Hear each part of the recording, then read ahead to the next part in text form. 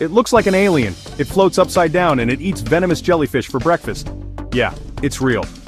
This is the Glaucus Atlanticus, a sea slug so flashy and fierce it's called the blue dragon. Only about 1 inch long, this ocean oddball floats belly up on the waves, using surface tension like a raft.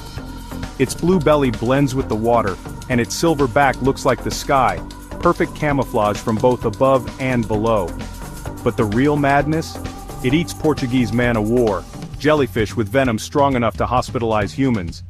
Not only does it eat them, it steals their stingers and stores the venom in its own body, for defense. This tiny creature becomes more dangerous the more it eats, like a sea slug leveling up its superpowers. Its wing-like appendages look like dragon fins, but they help it float, glide, and sometimes sting unlucky swimmers. But don't get too close, their sting can still pack a punch even after they wash up on shore. No brain, no bones, but a venom-harvesting superpower? Mother Nature went full sci-fi with this one. You might never see one unless you're lucky, or unlucky enough to step on one. Comment Blue Dragon, if you want one as your ocean Pokemon, and subscribe for more real-life sea monsters.